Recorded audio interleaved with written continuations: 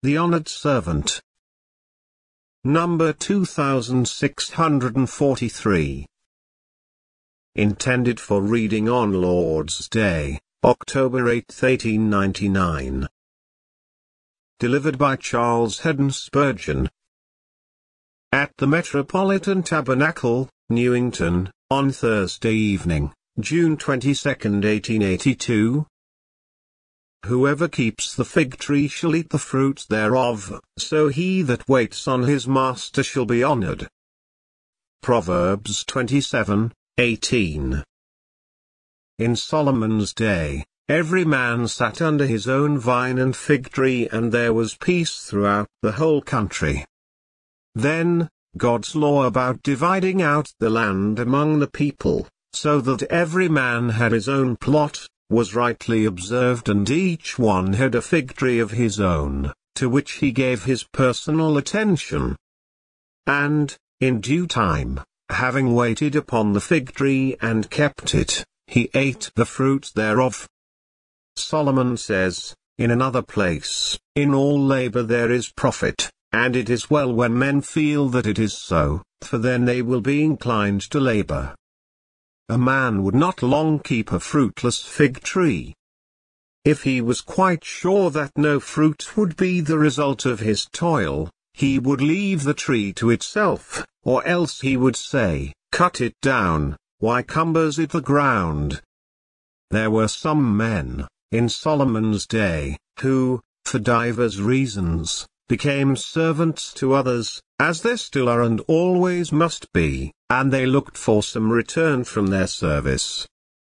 And the wise man here tells them that just as, whoever keeps the fig tree shall eat the fruit thereof, so, he that waits on his master shall be honored.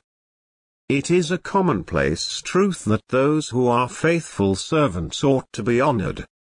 I wish, in these times, that matter was more often thought of, and that men did honor those who are faithful to them. There are some people who permit others to minister to their comfort, but it never occurs to them to provide for the comfort of their servants. They will allow a man to spend most of his life in increasing their business, and yet, when he is getting old, he is discharged and left to perish by starvation so far as they are concerned. I notice this kind of thing frequently, with very much regret, and I am not always able to make exceptions on behalf of Christian masters, for, sometimes they seem only to remember their business and to forget that they are Christians, and they act as cruelly as did that Amalekite in David's day, who left his servant to die because he was sick. I pray that the time may come when there shall be so good an understanding between all men that Solomon's words shall be true, "He that waits on his master shall be honored."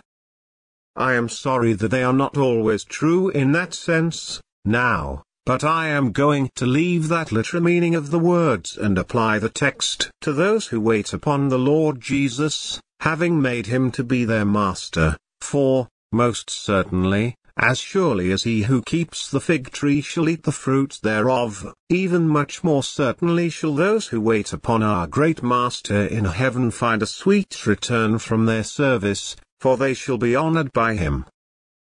Very simple will my talk be, and you, beloved, who are his servants, do not need anything else, I am sure.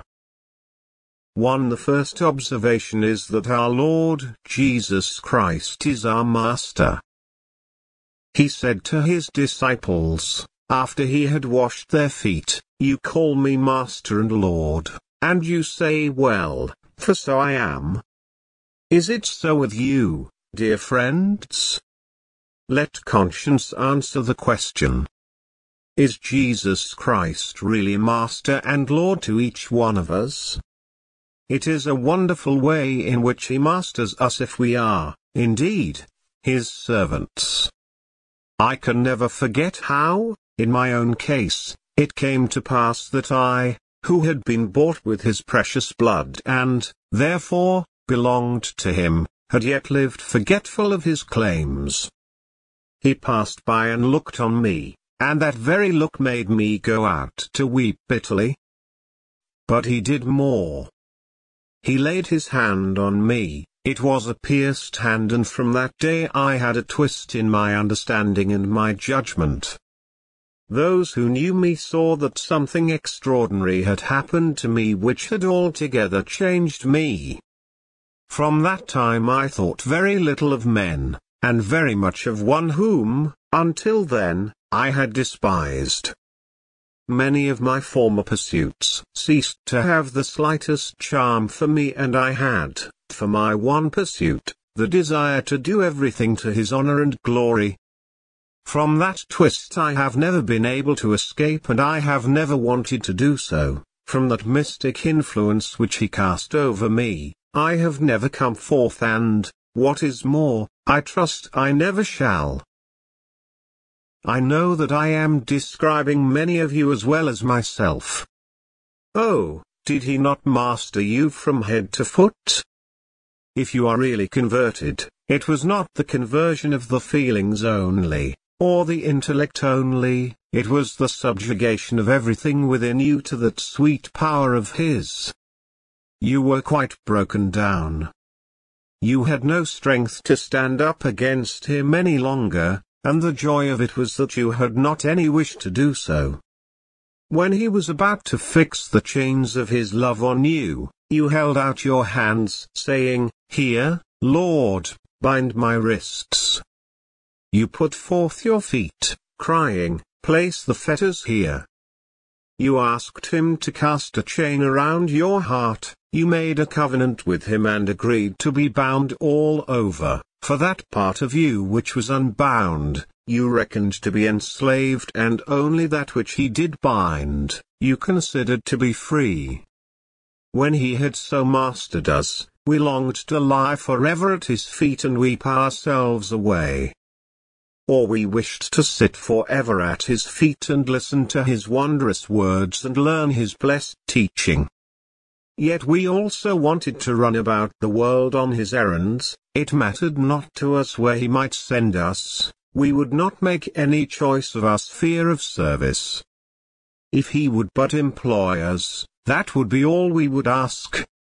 We wanted, then, to have a dozen lives and to spend them all for him. Yes, we remember singing, "Oh, for 1,000 tongues to sing my great Redeemer's praise." We said, and we meant it. Had I 10,000 hearts, dear Lord, I'd give them all to you. And we did give ourselves up wholly to our Lord. We could not help doing so. We were carried right away, as when a mountain torrent comes, removes the earth from the young tree that is growing by the riverside and gradually undermines it until the tree falls into the stream, and the current sweeps it on, and never lets it rest again, but bears it right down to the sea. So was it with us that blessed day when first we knew that we could call Christ, Master and Lord. Brothers and sisters, our Lord Jesus Christ has so completely mastered us that now, today, he is our only master. It is not always a thing to ennoble a man when he is able to call another person his master, but we feel that the more fully we are mastered by Christ, the better will it be for us, and the more absolutely we can become his servants, the more noble and honored shall we be. In many passages of Scripture where our translation uses the term servant, the true word is slave, and I think the time has come when we had better speak of it as it ought to be, that we may learn the full force of the expression. We do not mean that there is any cruel slavery of Christ's people to himself, but we do mean that just as much as the slave completely belonged to his master, to do his master's bidding, to live or die at his master's will, so have we given ourselves up to Christ.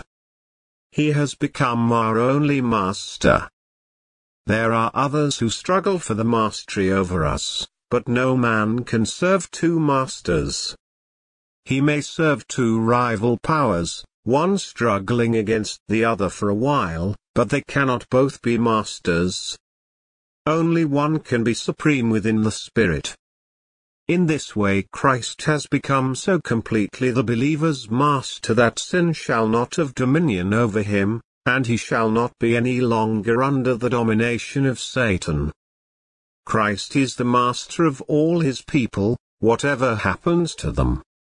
We may wander like sheep, but Christ is still our shepherd, and he will bring the straying sheep back, for they are still his property even when they are wandering away from him. What do you say, brothers and sisters? Do you acknowledge any other master beside Christ? If you do, in that divided sovereignty you shall find 10,000 miseries. Oh, if your right eye is contrary to Christ, pluck it out and cast it from you. If your very life should stand up in rivalry with Christ, it would be much better for you that you should die than that you should lead such a life as that. Our Lord Jesus is our only Master. And what a choice Master He is! If we had had the opportunity, in our old state, of choosing our Master, we were so blind and foolish that we would not have chosen Him. But if we had known, then, what we know, now, we would have chosen Him. And if we knew infinitely more about Him, we could never discover a reason why He should not be our Master, but we would continually find stronger arguments why we should be His servants forever.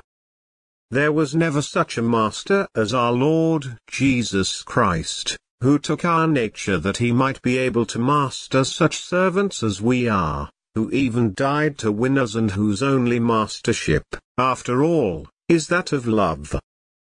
He rules us sovereignly, yet in His hand is the silver scepter, not the rod of iron. Our Master is, at the same time, our husband, whom we must obey.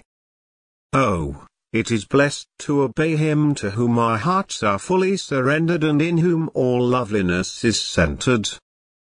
When a husband truly loves his wife, it becomes easy for the wife to be obedient unto her husband, and, as Christ loves us infinitely, we must love Him and serve Him in return. Look, by faith, into His blessed face. It is Jehovah's joy to look upon Him, and it shall be forever ours. Was there ever such another countenance? Was ever such loveliness imagined as really exists in Him? Look at all His character, from Bethlehem even until now, peep in upon Him in His loneliness, or see Him in the midst of the crowd, and will you not say of Him, He is the standard bearer among 10,000, yes, He is altogether lovely? Pick out all the charms that ever could be found in the most amiable character, gather up all the virtues that ever glittered in the most spiritual man or woman, and bring them all here. Ah, but they are not worthy to be compared with the glory and beauty and excellency of the well-beloved. All their goodness came from Him, therefore let them all lie at His feet, for there is none to be compared with Him. Next, our spirit exultingly says, as He is our choice Master, so He is our chosen Master. Since He has chosen us, we have learned to choose Him. The love was, at first, all on His side, but now, through the effectual working of His grace, it is on our side, too. We can, each one, say, I love my Master. I love His house. I love His children. I love His service. I have chosen Him to be mine forever. If He should dismiss me from His service, I would come back to Him.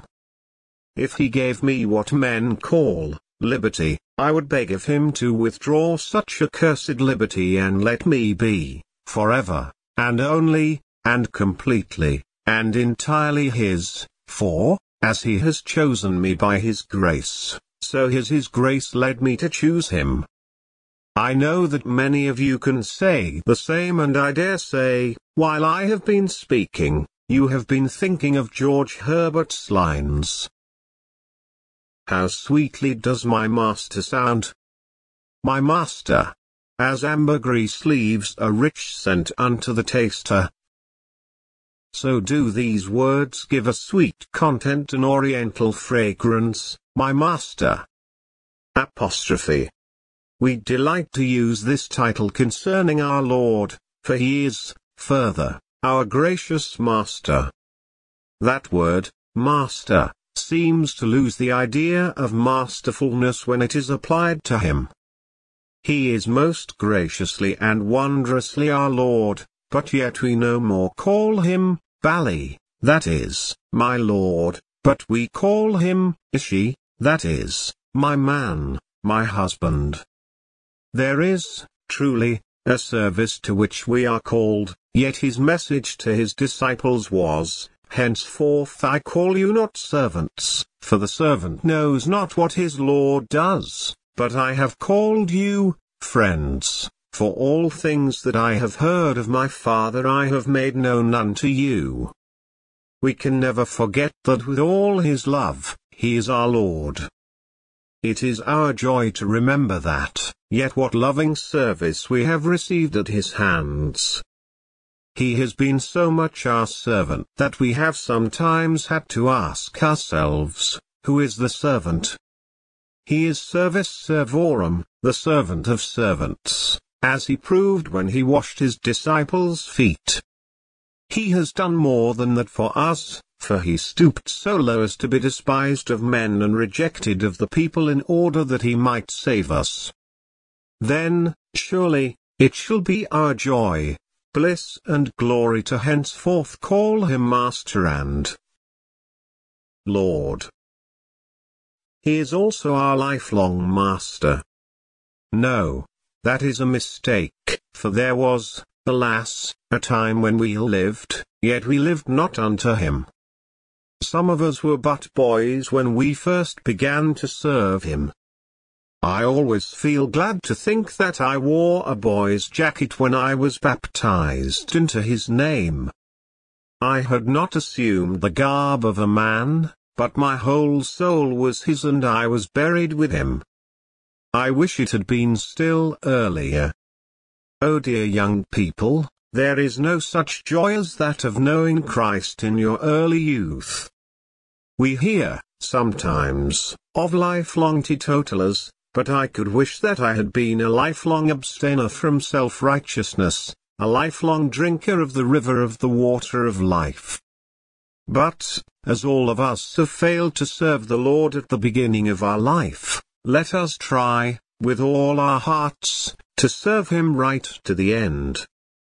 Oh, to have him for our lifelong Master, with no little intervals of running away, no furloughs, no holidays. Brothers and sisters, we have our recreations in Christ's service, but we never have any holidays.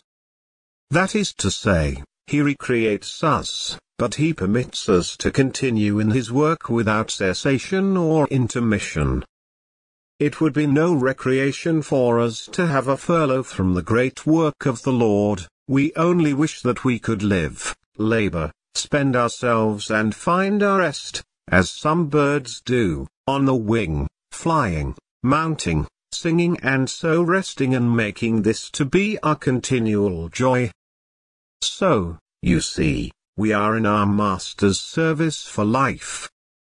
We have entered his employ and we are bound to him, and neither death, nor life, nor angels, nor principalities, nor powers, nor things present, nor things to come, nor height, nor depth, nor any other creature shall be able to separate us from the love of God, which is in Christ Jesus our Lord and Master, forever blessed be his name. 2. Now I hasten, in the second place, to remind you that our business is to serve our Master. That business is expressed in the Hebrew of our text by the word, keep. I will read you the text as it should be rendered and as the translators will make it read if they use their senses in their revision of the Old Testament. That is, if they give the same meaning to a word in all places. The previous translators thought that the Bible would sound tautological if they gave the same translation of a word everywhere, so, to charm the ears, they changed the words. But then, alas, they sometimes changed the sense. Here, the original ought to be rendered thus: whoever keeps the fig tree shall eat the fruit thereof, so he that keeps his master shall be honored. Is not that a wonderful word? In the interpretation I am giving to the passage, it means that as certainly as the farmer keeps and tends a fig tree, so you and I are to keep and tend Christ. Is it really true that he has committed himself to our keeping? Yes. On earth, among the sons of men, there is one who keeps Israel, but Israel, in another sense, is made to be a keeper, and is to keep the Lord Jesus Christ. How are we to do that? Well, first, we must keep him by always remaining his servants. We must keep him as our master. I like the idea of that man who once said to his master, "Sir, you talk about discharging me, but you see, sir, if you don't know when you have a good servant, I know very well when I have a good master, and I don't mean to be discharged. If you put me out of the front door, I shall come in at the back, for I have been your servant ever since I was a boy. I was born in your father's house and I mean to die in this house." The gentleman saw that it was quite hopeless to try to get rid of the old man, as he would not go, so he decided they should not be parted. And I think some of us have come to the same point with our Lord and Master, Jesus Christ. Truly, he knows that, in us, he has, even at our best, only unprofitable servants, but then he accepted us. He knew all that we were and all that we should be. He had a clear foresight of our whole future and he has still engaged us for life. Some of our friends think he only engaged them for a quarter or half a year, or for a limited period, but I know that he took me on for life, and for eternity, too. And my soul rejoices in the fact that he will keep to the bargain. Like the old man, I am determined that if he puts me out at the front door, I will come in at the back, for I know that I have a good master and I will not leave him. Do you not say the same, beloved? Then hold on to him and tell him that you will not let him go. Should he chasten you with the rod of men and lay many stripes on you, yet be like some dogs that seem to love their masters all the better the more they beat them. And so, dear friends, love your Lord all the better when he treats you roughly, kiss the hand that smites you, and let this be your settled resolution, that from him you will never go. What else are we to do in order to keep our master?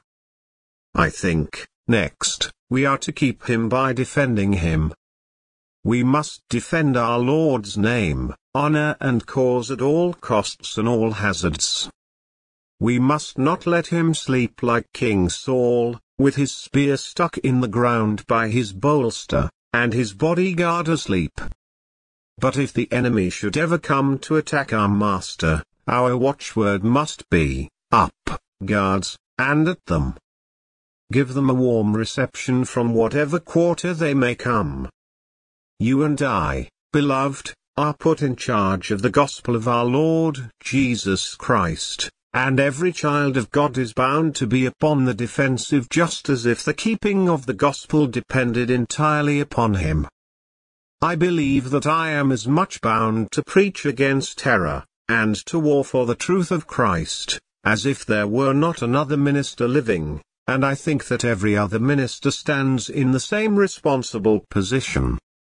And it is the same with every Christian.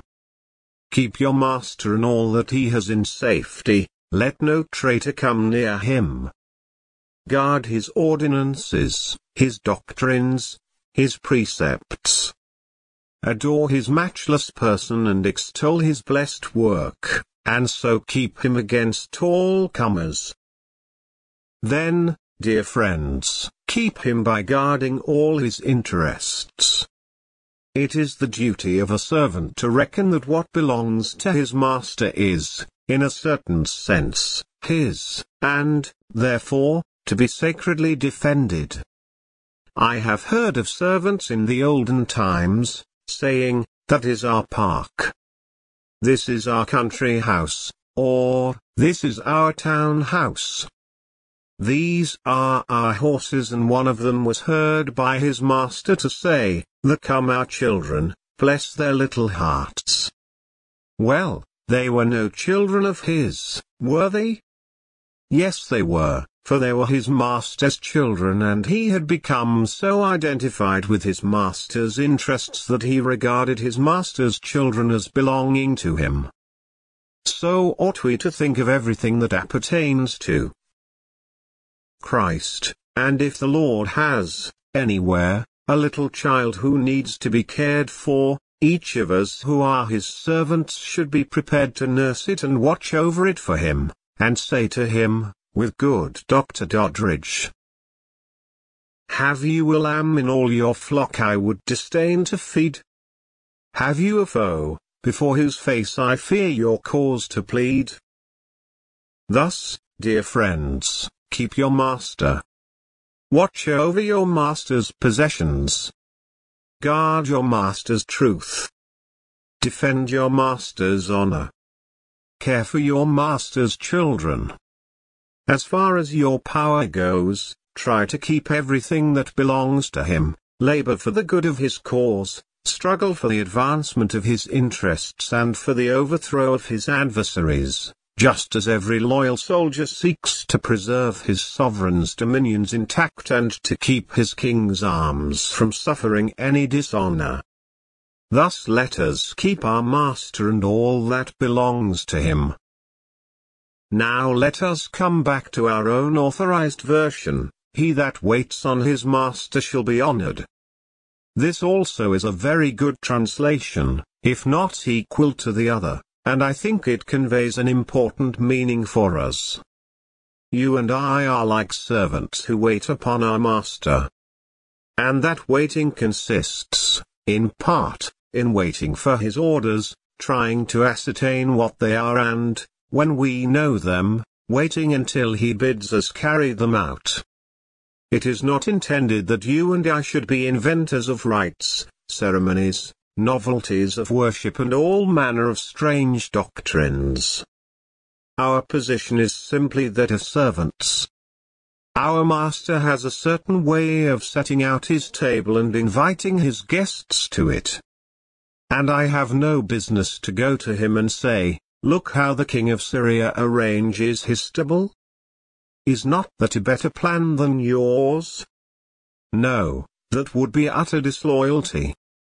I have to set the table according to my master's plan and custom.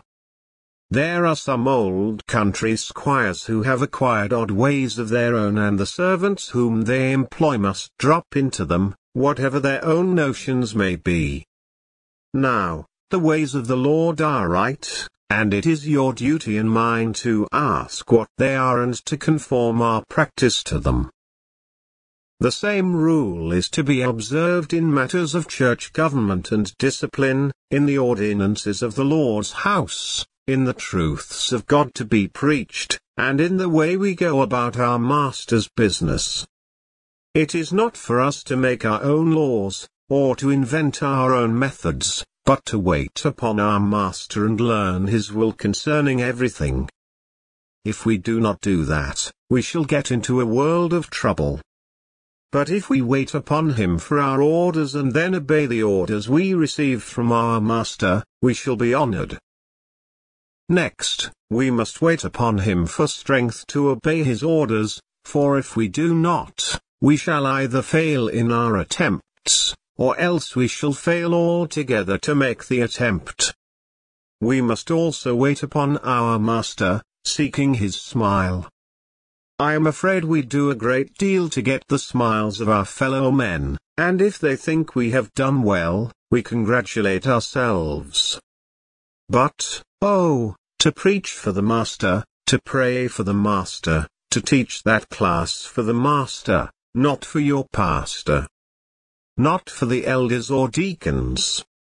Not for your fellow members, that they may say, "What a zeal for the Lord this person has."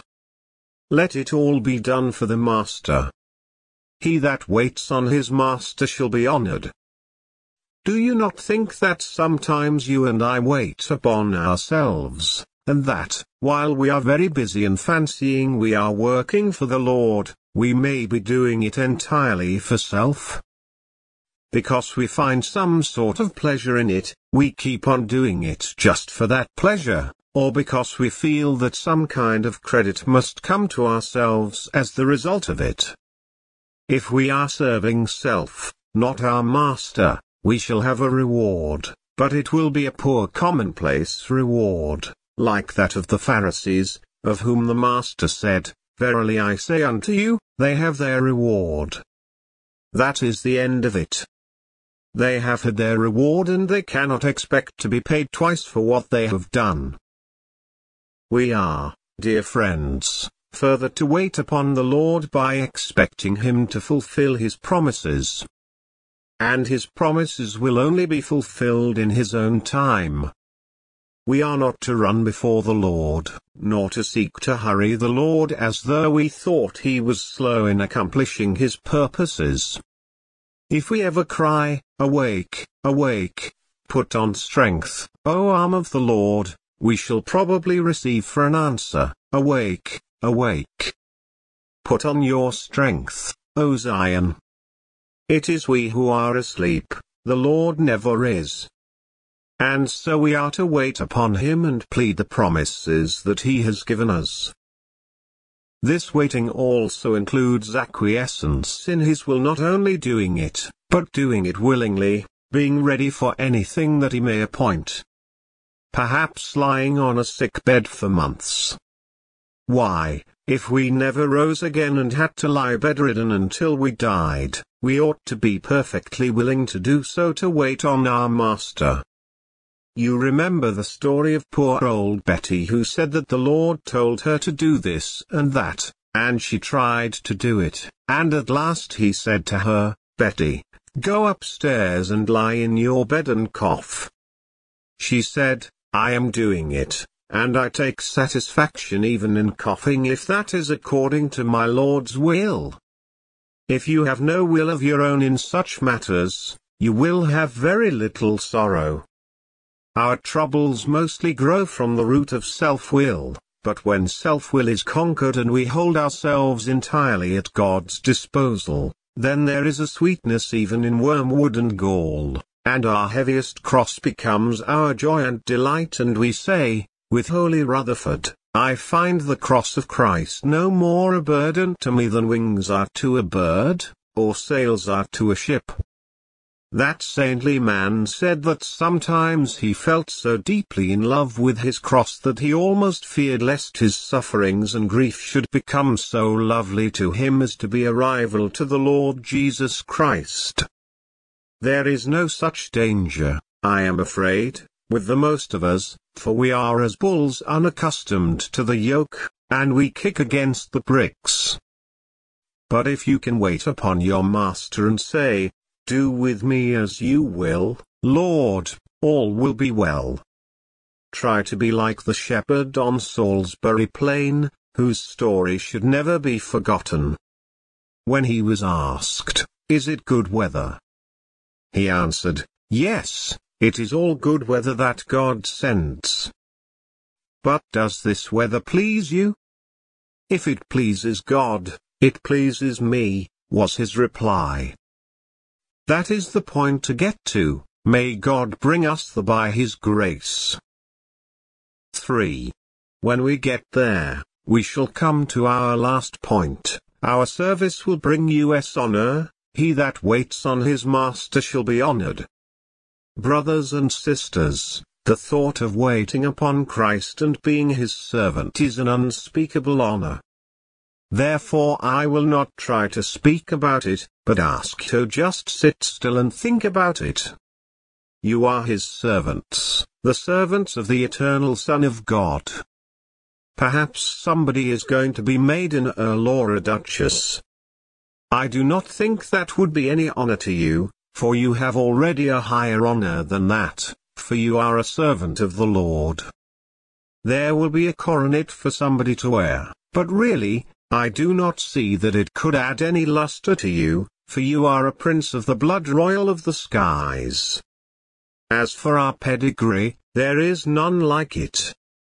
We do not trace it to the Normans, but to Calvary. We are of that seed that was to crush the serpent's head. Our coat of arms is much more ancient than any that the Herald's College can ever issue. We need no other honor and can have no higher glory than to be servants of Christ. Are you only a little nurse girl? Well, if you belong to Christ, you are one of those whom he counts right honorable. Are you a chimney sweep, my brother? Never mind that. If the Lord has washed you in his precious blood, you are as noble as any peer of the realm and nobler than most of them. Do you have to go to the workhouse for weekly help? Never mind about your poverty, you are not so poor, now, as your Lord was, for he had nowhere to lay his head.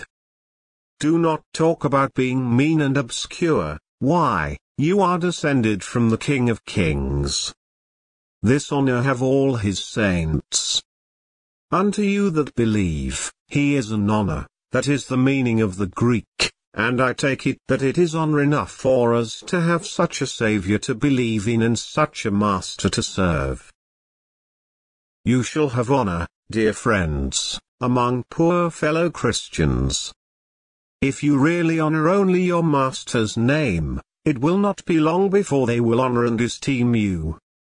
I notice that the moment a man begins to seek honor for himself, he loses the esteem of his fellows. Do you ever hear any minister who preaches very grandly?